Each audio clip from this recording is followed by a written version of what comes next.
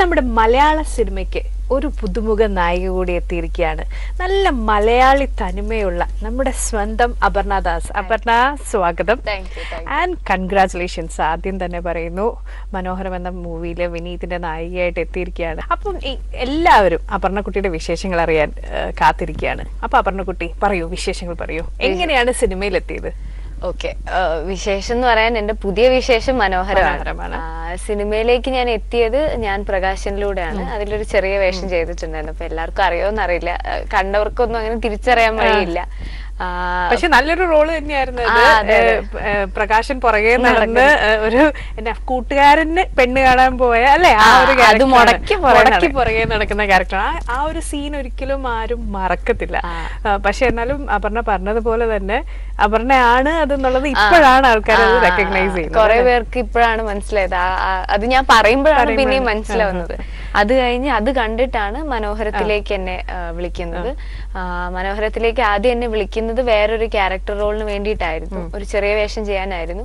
അപ്പൊ ഞാൻ അത് ചെയ്യാൻ വേണ്ടി അതിന്റെ ഡേറ്റിന് വേണ്ടി വെയിറ്റ് ചെയ്യുന്ന സമയത്താണ് എന്നെ വിളിച്ചൊരു ഓഡീഷൻ വരാൻ പറഞ്ഞു. അങ്ങനെ ഓഡീഷൻ കൊടുത്ത് ഫുൾ ഓഡീഷൻ കഴിഞ്ഞിട്ടാണ് ഞാൻ അറിഞ്ഞു ആക്ച്വലി ഞാൻ ഓഡീഷൻ ചെയ്തത് നായികയ്ക്ക് വേണ്ടിയിട്ടായിരുന്നു. അങ്ങനെയാണ്. അപ്പൊ അങ്ങനെ സിനിമയിൽ ഒരു അടുത്തൊരു അപർണ കൂടി എത്തിയിരിക്കുകയാണ്. കുറെ അധികം അപർണമാരുണ്ട്. അപർണ നായർ, അപർണ ബാലമുരളി, അപർണ ഗോപിനാഥ്, കുറെ അപർണയുണ്ട്. അപ്പം ആദ്യമായിട്ട് സിനിമയിൽ വന്നപ്പോഴേനും സാധാരണ ഒരു സ്റ്റൈലാണല്ലോ പേരൊക്കെ ഒന്ന് മാറ്റുക എന്നുള്ളത്. അങ്ങനെ എന്ത് ചിന്തയൊന്നും വന്നില്ലേ? ആക്ച്വലി ഞാൻ സത്യൻ സാറിനോട്, സത്യനന്ദിക്കാരന്റെ ഫിലിമാണല്ലോ ഞാൻ പ്രകാശം, സത്യൻ സാറിനോട് പറഞ്ഞു, സാർ എന്റെ പേരൊന്ന് മാറ്റി തരുമോ? കാരണം സാറാണ് നയൻതാരയ്ക്ക് നയൻതാര എന്ന് പേരിട്ട്. അപ്പൊ സാർ എനിക്ക് പേരൊന്ന് മാറ്റി തരുമെന്ന് ഞാൻ ചോദിച്ചു. സാറോട് അതിന്റെ ആവശ്യമില്ല, പറഞ്ഞുതരാൻ മതി.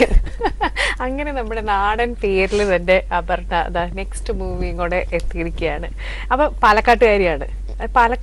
നമ്മൾ ആദ്യം പറഞ്ഞെത്തിയില്ല, എങ്ങനെ സത്യൻ സാറിന്റെ മൂവി? അതിലേക്ക് ഞാൻ എത്തിയത്, ഞാൻ മുമ്പ് ടിക്ടോക്ക് ഒക്കെ ചെയ്യുമായിരുന്നു. അപ്പൊ ടിക്ടോക്ക് ചെയ്യുമ്പോ ഒരുപാട് അങ്ങനെ സീരിയസ് ടിക്ടോക്കർ ഒന്നും അല്ലായിരുന്നു. ഇങ്ങനെ വെറുതെ ഇരിക്കുന്ന സമയത്ത് വീട്ടിലിട്ടേക്കുന്ന എന്താണോ അതൊക്കെ വെച്ച് ടിക്ടോക്ക് ഒക്കെ ചെയ്യാം, അങ്ങനെയായിരുന്നു. അപ്പൊ അങ്ങനെ ചെയ്തൊരു ടിക്ടോക്ക് ഇൻസ്റ്റഗ്രാമിൽ ഏതൊരു പേജ് എടുത്ത് പോസ്റ്റ് ചെയ്തു. അത് സത്യൻ സാറ് മോൻ കണ്ടു.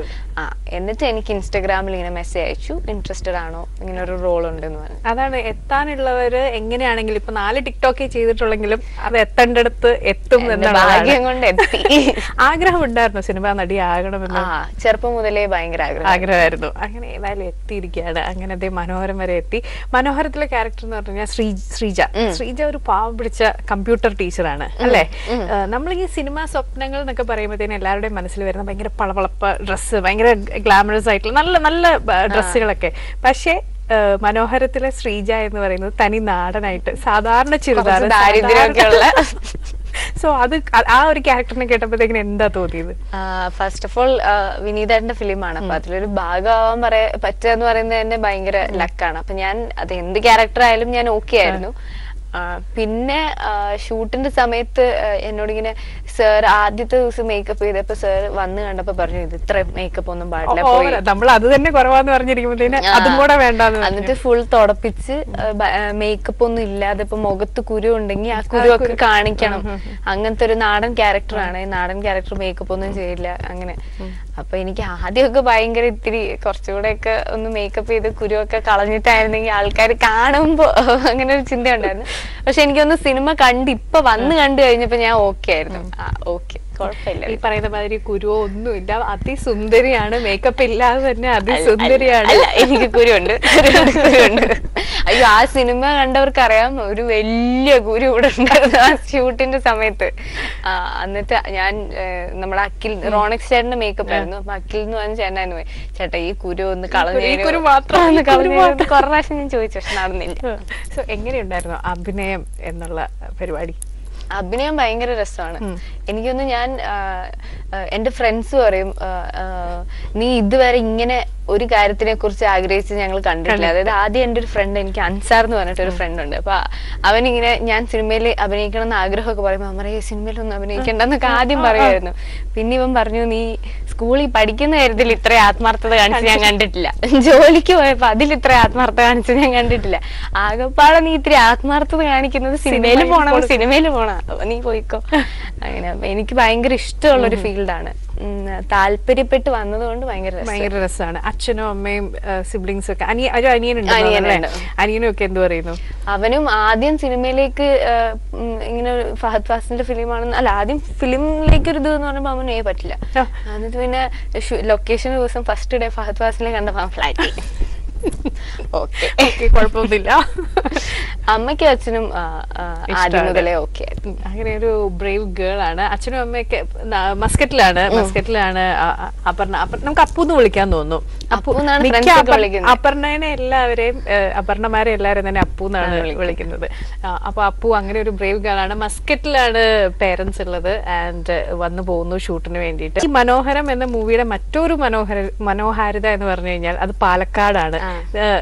അപ്പുവിന്റെ നാടിനോട് അടുത്ത് തന്നെയുള്ള സ്ഥലത്ത് വെച്ചായിരുന്നു ഷൂട്ടിംഗ്. സോ ആ ഒരു എക്സ്പീരിയൻസ് എങ്ങനെയുണ്ടായിരുന്നു? എന്റെ നാടിന്റെ അടുത്തെന്ന് വെച്ചാൽ എന്റെ നാട്ടിൽ തന്നെയായിരുന്നു ഷൂട്ടിംഗ്. ശ്രീജ എന്ന് പറഞ്ഞ ഞാൻ ചെയ്ത ക്യാരക്ടർ എന്റെ നാട്ടുകാരിയായിട്ട് തന്നെയായിരുന്നു. അപ്പോ എനിക്ക് ഭയങ്കര ഹാപ്പി ആയിരുന്നു. കാരണം നെന്മാറ എന്ന് പറഞ്ഞ സ്ഥലം ഒരുപാട് സിനിമകളിലൊന്നും അങ്ങനെ കാണിക്കാത്തൊരു, നെന്മാറ വേല എന്ന് പറയുന്നത് നമ്മുടെ ഒരു ഫെസ്റ്റിവല്, അതങ്ങനെ ഒരുപാട് സിനിമയിലൊന്നും കണ്ടിട്ടില്ല. അപ്പൊ അത് തൃശ്ശൂർ പൂരം കഴിഞ്ഞാൽ എനിക്ക് തോന്നുന്നു ആ ഒരു ഏരിയയിലുള്ള കുറച്ച് അത്രയും സെലിബ്രേറ്റ് ചെയ്യുന്ന ഒരു ഫെസ്റ്റിവലാണ്. പക്ഷെ അതൊരു സിനിമയിലും അങ്ങനെ ഉണ്ടായിട്ടില്ല. അപ്പൊ ഈ നമ്മുടെ സിനിമയിൽ ഒരു വലിയൊരു ഭാഗമാണ് നെന്മാറ വേല. അപ്പം അങ്ങനെ നമ്മുടെ നാടിനെ കുറിച്ച് പറയുന്ന ഒരു സിനിമയിൽ തന്നെ ആദ്യം നായികയാവാൻ പറ്റിയെന്ന് പറയുന്നത് ഭയങ്കര വലിയ ഭാഗ്യമാണ്. ഈ പടം പൂജ ചെയ്തത് ഞങ്ങൾ ഇടയ്ക്കിടയ്ക്ക് പോകുന്ന അമ്പലത്തില്, അവിടെ കാണാൻ വന്നവര് മൊത്തം നമ്മുടെ നെയ്ബേഴ്സ് ഒക്കെ ആയിരുന്നു. ഭയങ്കര രസമായിരുന്നു. അപ്പൊ എങ്ങനെയുണ്ടായിരുന്നു ഇവരുടെ മുന്നിൽ വെച്ച് അഭിനയിക്കാന്ന് പറഞ്ഞു കഴിഞ്ഞാൽ? ഒരു ചമ്മലുള്ള ഒരു പരിപാടിയാണോ അതോ ഭയങ്കര ധൈര്യമായിരുന്നോ? എനിക്ക് ഇത്തിരി ചമ്മല. അതായത് ആദ്യത്തെ ദിവസം ഒന്നും കുഴപ്പമില്ല. കുറെ ദിവസം കഴിഞ്ഞപ്പോ ഏതോ ഒരു സീൻ ഇങ്ങനെ എടുക്കുന്ന സമയത്ത് ഇങ്ങനെ 2-3 പ്രാവശ്യം ടേക്ക് ആയപ്പോ ഞാൻ സാറിന്റെ അടുത്ത് കഴിഞ്ഞാൽ, സാർ അഥവാ ദേഷ്യം വരികയാണെങ്കിൽ ചൂടാവരുത്, ചുറ്റും എന്റെ നാട്ടുകാരാണ്, സാറ് കാണിക്കാൻ വേണ്ടി മാഡം ഇവിടെ വരും, ആൾക്കാരെ കാണിക്കാൻ വേണ്ടി. ഓക്കെ, ഒരു ഭയങ്കര ഫൺ ഒരു എക്സ്പീരിയൻസ് ആയിരുന്നു. ആൻഡ് എനിക്ക് തോന്നുന്നു അതിലെ ഒരു മിക്കവരും അതിനകത്ത് അഭിനയിച്ചിരിക്കുന്ന ബാക്കിയുള്ളവരൊക്കെ ആണെങ്കിലും ഒരു യൂത്ത്, ഒരു യങ് ജനറേഷന്റെ ഒരു വിനീതേട്ടൻ. ബാക്കി ആരൊക്കെയായിരുന്നു ഒന്ന് പറയാം? ബേസിലേട്ടൻ, വിനീതേട്ടൻ, ബേസിലേട്ടൻ, ദീപക് പറമ്പോൾ ദീപകേട്ടൻ, അഹമ്മദ് സിദ്ദിഖ് അഹമ്മദേട്ടൻ. ഇവര് 4 പേരാണ് നമ്മുടെ പ്രായത്തിലുള്ള. പിന്നെ ഇന്ദ്രൻ ചേട്ടനുണ്ട്, ഹരീഷ് പെരാടി, ശ്രീലക്ഷ്മി ചേച്ചി, മറ്റേ കലാരഞ്ജിനി ചേച്ചി, അങ്ങനെ കുറെ VKP. ഇതിനകത്ത് ഈ സിനിമയുടെ മറ്റൊരു പ്രത്യേകത എന്ന് പറഞ്ഞാൽ ഒത്തിരിയേറെ ഡയറക്ടേഴ്സ് ആയിട്ടുള്ള അഭിനയിച്ചിട്ടുള്ള ഒരു സിനിമയാണ്. 5 ഡയറക്ടേഴ്സ്. ആരൊക്കെ? VKP, ജൂഡ്, പിന്നെ വിനീതേട്ടൻ, ബേസിൽ, ഞങ്ങളുടെ ഡയറക്ടർ തന്നെ ഒരു സീനിൽ അഭിനയിച്ചിട്ടുണ്ട്. 5 ഡയറക്ടർമാരുള്ള സിനിമയായിരുന്നു. അപ്പൊ മനോഹരത്തിന് ശേഷം ജീവിതം കൂടുതൽ മനോഹരമായോ? എന്റെ ജീവിതം മനോഹരമാണ്. അതായത് സിനിമ കണ്ടതിന് ശേഷം എനിക്ക് അങ്ങനെ ഒരു ചേഞ്ച് ആയിട്ടൊന്നും ഫീൽ ചെയ്തിട്ടില്ല. പക്ഷെ ഞാൻ ഭയങ്കര ഹാപ്പിയാണ്. മനസ്സിൽ ആ ഒരു ഹാപ്പിനെസ് മുഖത്ത് കാണാറുണ്ട്. ഫുൾ യു ആർ എന്താ ഗ്ലോയിങ് എന്നൊക്കെ പറയുന്നില്ലേ, അതുപോലെ ഹാപ്പി ഗ്ലോ ആണ്. സോ ഈ സെറ്റിലെ മറ്റു തമാശകളും എന്തായാലും ഈ യൂത്തന്മാരുള്ളതെങ്കിൽ എന്തായാലും തമാശയും കാര്യങ്ങളും ഒക്കെ ഉണ്ടാവും. അങ്ങനെ ഓർമ്മയിൽ നിൽക്കുന്ന എന്തെങ്കിലും കാര്യങ്ങളുണ്ടോ? അല്ല, ഇവരോട് എല്ലാ ദിവസവും ഭയങ്കര രസമാണ്. കാരണം ഇവരൊക്കെ ഓൾറെഡി ഫ്രണ്ട്സ് ആണ്. ഓൾറെഡി ഒരു സിനിമ, മിക്കവരും സിനിമ ഓൾറെഡി ഇതിനു മുമ്പ് ചെയ്തിട്ടുണ്ട്. ഡയറക്ടറും വിനീതേട്ടന്റെ ആദ്യം ഒരു സിനിമ ഉണ്ടായിരുന്നു. വിനീതേട്ടനാണ് ഇവരൊക്കെ ഗുരു. അതായത് ഇവരൊക്കെ ഇങ്ങനെ കുറെ പേരുടെ ഫേസ്ബുക്കിലുണ്ട്, passed out from Vineeth school of അങ്ങനെ. അപ്പോ ഇവരൊക്കെ ഭയങ്കര കമ്പനിയാണ്. അപ്പൊ ഇവരുടെ രസങ്ങൾ, അതായത് ഇവരുടെ സംസാരം ഇതൊക്കെ തന്നെ ഓൾറെഡി ഭയങ്കര രസമാണ്. അപ്പം being A part of it എന്ന് പറയുന്നത് ഭയങ്കര ഫസ്റ്റ് ഫിലിമിൽ തന്നെ, അതായത് ഫസ്റ്റ് നായികയായിട്ടുള്ള ഒരു സിനിമയിൽ തന്നെ ഭയങ്കര രസമായിരുന്നു. ബേസിലേട്ടനൊക്കെ ഭയങ്കര രസമാണ്. ഭയങ്കര തമാശ, അതായത് ആള് തമാശ പറയും, പക്ഷെ അത് വലിയ തമാശ ആയിരിക്കില്ല, പക്ഷെ ആളതിൽ ചിരിക്കും. ആള് ചിരിക്കുമ്പോഴാണ് മറ്റുള്ളവർക്ക്. ബേസിലേട്ടന്റെ ചിരി ഭയങ്കര ഫണ്ണിയാണ്. അപ്പൊ ആ ചിരി കേട്ടിട്ടാണ് ഞങ്ങൾ എല്ലാരും ചിരിക്കുന്നത്. അപ്പൊ ബേസിലേട്ടനാണ് അതിലത്തെ ഒരു ഫൺ എന്ന് പറയുന്ന ഒരു ഫൺ ഫാക്ടർ. ശരിക്കും ബേസിലിന്റെ സിനിമ ക്യാരക്ടേഴ്സ് ഒക്കെ കണ്ടു കഴിഞ്ഞാൽ നമുക്ക് ഒരിക്കലും തോന്നില്ല ഒരു സിനിമ ഡയറക്ട് ചെയ്തിരുന്നു എന്ന് ഒരിക്കലും തോന്നില്ല. പക്ഷെ ഭയങ്കര ബുദ്ധിയാണ്, കാണുന്ന പോലെ ഒന്നും അല്ല.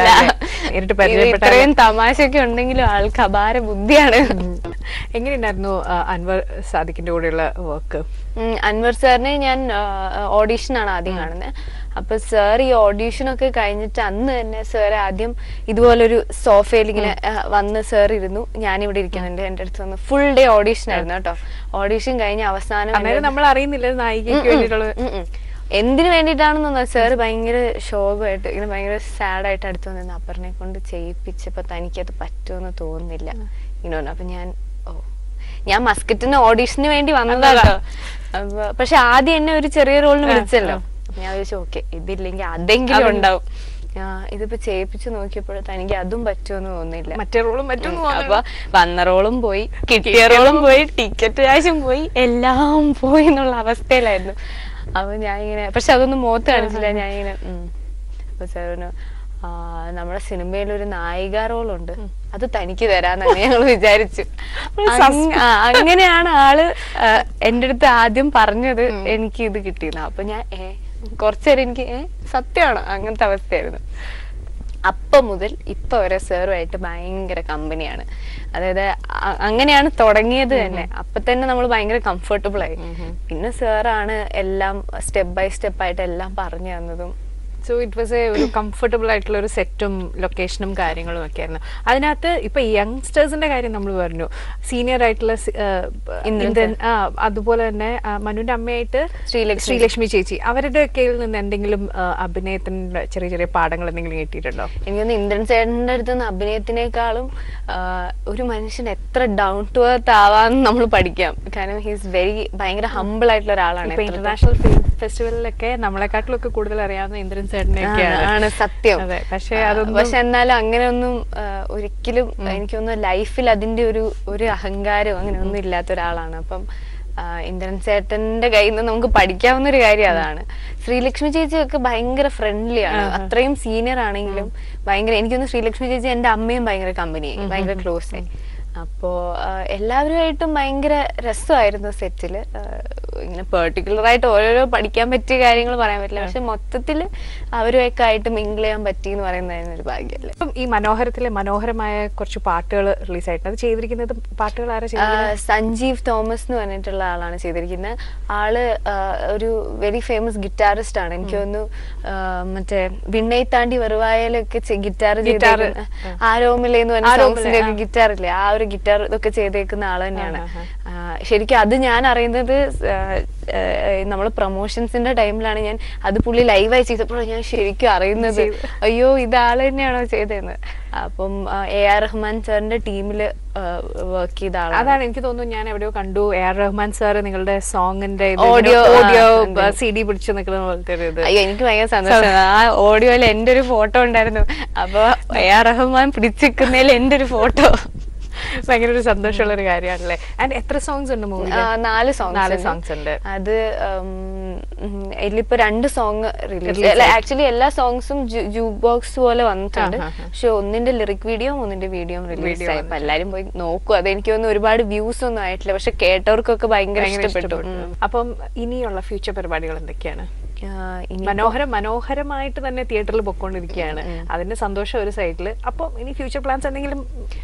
ഇപ്പൊ ഒന്നും ആയിട്ടില്ല. നല്ലൊരു പ്രോജക്റ്റ് നല്ലൊരു ഫിലിമിന് ചെയ്യണം എന്നാണ് എന്റെ ആഗ്രഹം. അപ്പൊ അതിനുവേണ്ടി വെയിറ്റിംഗ് ആണ്. ഇങ്ങനെ എന്തെങ്കിലും ഡ്രീം പ്രോജക്റ്റ് അങ്ങനെ എന്ന് പറഞ്ഞു കഴിഞ്ഞാൽ ഇപ്പൊ ആരെങ്കിലും അഭിനയിക്കുന്ന കണ്ടിട്ട് അവരുടെ പോലെ അഭിനയിക്കാൻ പറ്റിയിരുന്നെങ്കിൽ എന്ന് തോന്നിയിട്ടുണ്ടോ? എനിക്ക് ഫേവറേറ്റ് നടി ആരാണ്?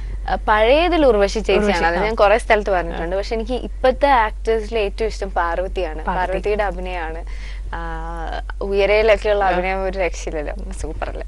അപ്പൊ അങ്ങനെയൊക്കെ അഭിനയിക്കാൻ പറ്റുമെന്ന് എനിക്കറിയില്ല. പക്ഷെ അതാണ് എനിക്ക് ഡ്രീം. ആ ഒരു ഉയരത്തിൽ എത്തണം എന്നാണ് ഡ്രീം. എന്തായാലും അതൊക്കെ സാധിക്കട്ടെ. Appu thank you very much. ഇത്രയും നേരം കൈരളിയോടൊപ്പം ടൈം സ്പെൻഡ് ചെയ്തതിന് വളരെയധികം നന്ദി. ആൻഡ് ഞങ്ങൾ എല്ലാവിധ ഭാവുകങ്ങളും നേരുന്നു. All the best. അപ്പു ആഗ്രഹിച്ച മാതിരി നല്ലൊരു ഉയരത്തിൽ നല്ലൊരു നായികയായിട്ട് പേരെടുക്കട്ടെ എന്ന് പ്രാർത്ഥിക്കുന്നു. Once again thank you. Thank you ചേച്ചി.